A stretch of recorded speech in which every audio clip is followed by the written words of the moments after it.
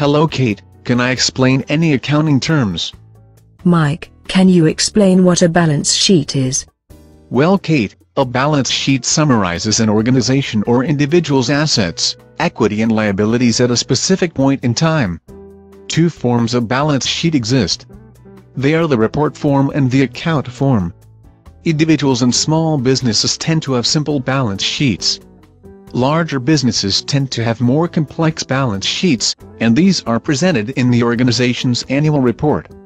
Large businesses may also prepare balance sheets for segments of their businesses. A balance sheet is often presented alongside one for a different point in time, typically the previous year for comparison purposes. A standard company balance sheet has three parts: assets, liabilities, and ownership equity.